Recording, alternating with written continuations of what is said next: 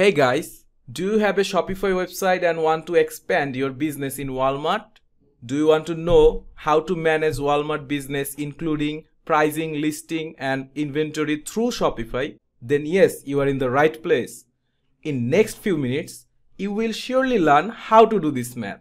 Yes, this is your host Sakib and welcome to another brand new episode of Ecom Clips. In today's quick search tutorial, we will show you how to publish new products in Walmart Marketplace from Shopify. We will show you how to manage pricing and quantity automatically. There are some steps you have to follow while passing those listings from Shopify to Walmart. Let's go to the screen and we will show you in the depth process.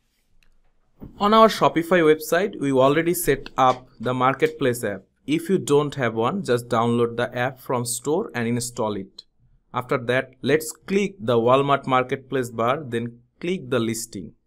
You will find all your unpublished products that are waiting to be published in Walmart. We will try to publish this item today. Firstly, we choose the furniture category for this vanity table.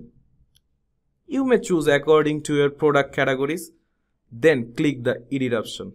Here, can you see the empty boxes? We have to fill them out. For the product type column, we will select UPC for all items. And for the product ID column, we have already collected the UPC. Let's fill UPC accordingly. Next, we will fill our Walmart tax code. In option 1 column, they are suggesting the color. So let's select color. We have to fill the manufacturer's part number and listing facts for every item as well. It looks perfect. So save it. From here, your product will be visible in Walmart in between next 5 hours. The pricing and the inventory will be same as your Shopify. So no worries. It's very simple, isn't it?